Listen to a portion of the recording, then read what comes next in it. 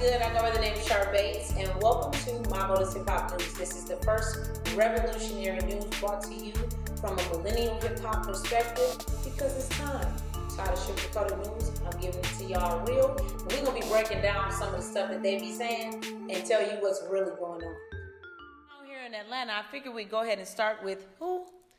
Robert Aaron Long, the 21-year-old male terrorist here in Atlanta that just killed 8 people in spas. And instead of calling it a hate crime, which we fought so hard to have here in Georgia, they're just calling it a murder. But for some reason, Google and all the mainstream media is just saying suspect and accused. That's funny. I thought he confessed. But no, everybody is coddling this white male ego, from the sheriff talking about he's having a bad day to, the writer at the Washington Post, David Fuller, saying that what he's suffering from is he's not alone. What is he suffering from? I'm sorry, I thought that dang near every male of every color has some level of degree to where they love sex. We're dealing with all types of things, but it's only when it's dealing with white males to where it's all these excuses made. Because I remember y'all calling Michael Brown a monster. I remember y'all showing Trayvon Martin holding guns during the trial. I'm sure you have some photos. That was before the trial. I'm sure you guys have some photos of him with guns. I'm sure you guys have some more incriminating photos. But no, you want to show him as a choir boy, and he grew up in church, and they were heavy against sex before marriage, and none of that matters. You killed 8 people. You are a murderer, and you are a terrorist. Okay? Stop diminishing it. Let's speak on the fact that he was arrested without a scratch. I wonder how Jacob Blake feels, who was shot in the back while just trying to protect some black women. But no, we don't get this same amount of empathy. It is so much coddling going on, so many excuses.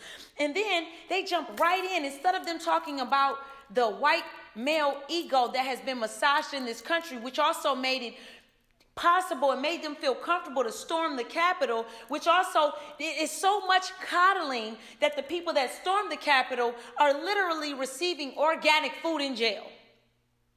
Because this is the America that we live in. And instead of them saying that he is a white male terrorist, which is responsible for the majority of crimes in this country, they're saying stop Asian hate. Instead of stop coddling white terrorism.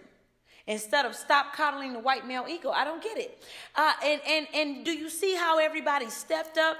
And it's an entire movement to stop Asian hate.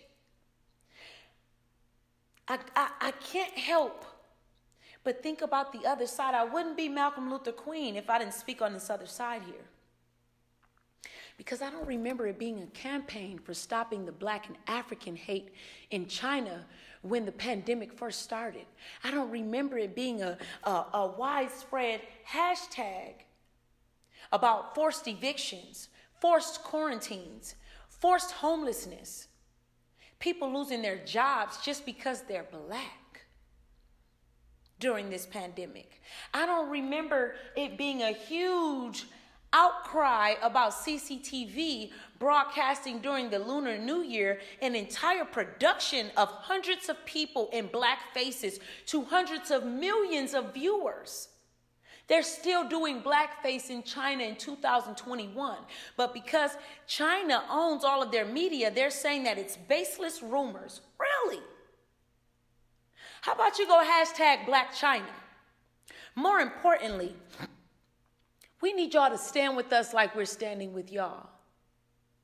I need you to stand with us every day instead of some of y'all, because I can't say this for everybody, and I'm not saying this is for everyone of the Asian community, but it is a history of discrimination. It is a history of us being harassed in your stores. It is a history of us being followed around in your stores. It is a history of people protecting the police. I remember hearing about a Kai Girlie. People literally turned into activists protecting and protesting for the police. Y'all, I'm sorry, because I got to speak on this, because last time I checked, The black community builds a lot of generational wealth for the Asian community. We need y'all out here in the streets with us when we're shot down like dogs. We need y'all out here in the streets with us and not calling the police over minuscule things. We need y'all not snatching glue up out of our heads and beating us with brooms when we ask about the quality of our services that we spend so much money on, from the nail industry to the gas station industry to the beauty supply industry to the corner store industry. When will you stand with us? Because we are standing with y'all and we are standing strong. But we always stand for everybody else because we are kind people regardless of how much of a monster we're painted out to be. We need y'all to stand with us. On the other side, down here in Georgia, why do we need y'all to stand with us so much? Why? Because people like Stephen Stiles is still being hung in 2021.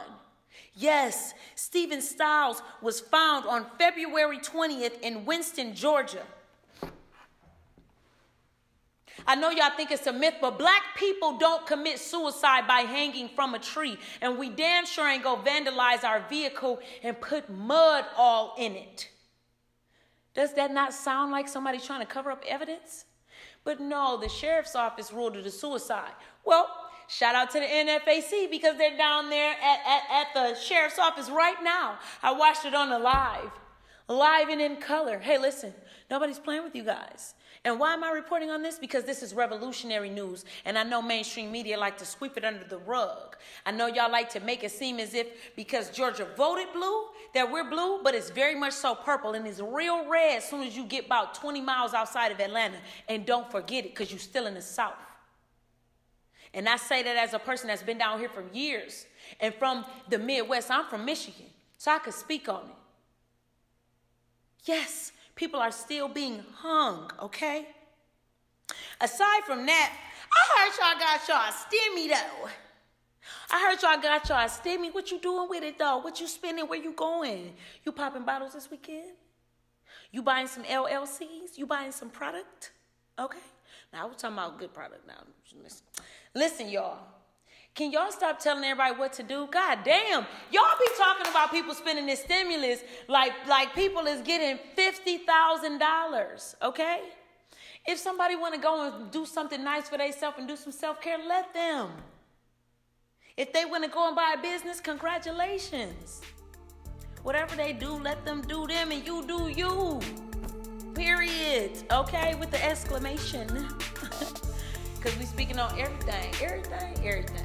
This is my Hip Hop News. I go by the name Shar, also known as Malcolm Luther Queen. Thanks for joining us.